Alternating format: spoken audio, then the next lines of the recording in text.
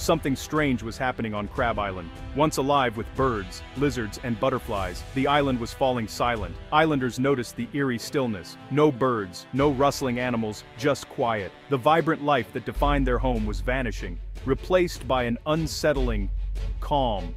A single, aggressive vine, the strangler vine, was taking over.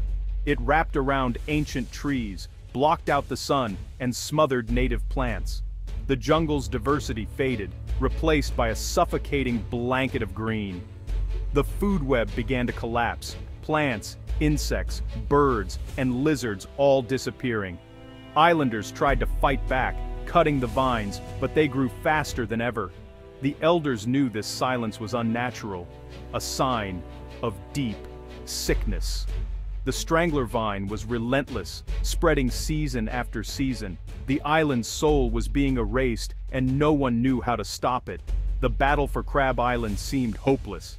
The silence grew heavier and the islanders' desperation deepened. Something had to change or their paradise would be lost forever.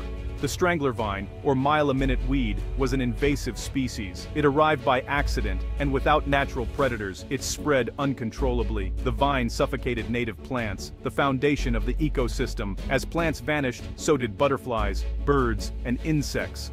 The island's biodiversity plummeted, replaced by a barren green wasteland.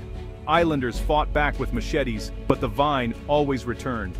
Its roots were deep, its seeds everywhere, a relentless biological machine. Scientists arrived, shocked by the devastation. Chemicals were too dangerous, they needed a precise, natural solution. The only hope, find a natural enemy of the vine. The search for a hero began.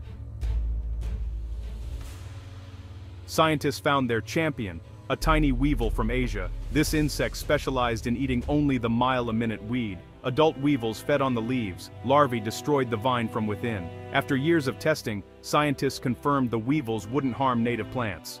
The plan? Breed millions of weevils and release them across Crab Island. It was a bold, targeted strike. Nature fighting nature. Volunteers and scientists carried boxes of weevils deep into the infested forests. On release day, they shook the insects onto the vines, creating multiple introduction points.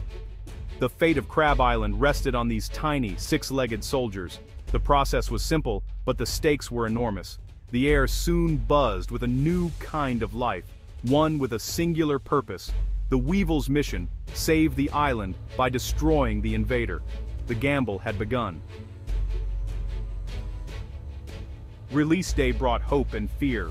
Rumors spread. Some thought millions of wasps were being unleashed. Islanders stayed indoors, anxious and wary of the unknown. Scientists calmly released the weevils, showing they were harmless. Slowly, curiosity replaced fear as islanders saw the tiny insects up close. The weevils ignored people, focusing only on the strangler vine. Children pointed in wonder. Adults watched as anxiety turned to fascination. The drone in the air was no longer menacing, it was the sound of work. Islanders realized these insects were allies, not threats. The great biological war had begun, and hope returned to Crab Island. The community watched, united in cautious optimism. The change was dramatic. Within weeks, the mile-a-minute weed wilted, riddled with holes from the weevils. The relentless green blanket faded, sunlight returned to the forest floor, native plants sprouted from the soil, reclaiming their home. Butterflies, bees, lizards, and birds returned as the ecosystem revived. The forest's symphony slowly came back to life. The weevils, with their food source dwindling, declined naturally. Crab Island found a new balance, restored, resilient, and alive.